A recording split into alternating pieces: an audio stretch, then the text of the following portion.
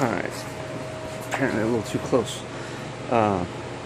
This is a 1988 Honda CRX SI transmission, and the CV Axles are out of a 91 HF. I had them laying around and they wouldn't go in at first, but I checked the part number and the part numbers are the same, so I just lubed them up and tapped them in with a dead blow hammer. That hammer right there.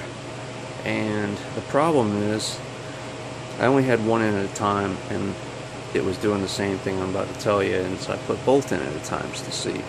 So I turn the input shaft and it spins, and it'll turn these, but then if you just hold maybe 5 pounds of pressure to restrict it, you can keep turning the input shaft, but the axle will not spin. And I believe I have it in first gear, because you would be the driver, this would be on the passenger side, the engine compartment engine would be over here, and if you were shifting, you would be over and up. So when you go with the linkage, I suspect when you go over and then up, you're going to be pulling it out, because you're going to be doing that. So the way it's anchored. And if I'm wrong, it's in second gear, because either way you've got to go over. Although if you went over this way, that would actually send it that way, wouldn't it? So bam. So that means I'm probably in fifth, actually.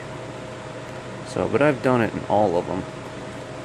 Pretty much, yeah, I think I've done it in all of them. And you spin it, and you grab both of them. I put my foot on this one and held this one with an arm, and neither one of these will turn, but the input shaft will turn with very little resistance.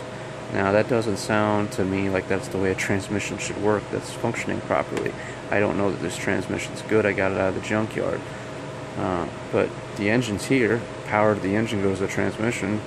Transmission then sends it to, I guess this would be a transaxle kind of deal, a rear end, and CV axles go to the tires. So, there should be just a direct drive here.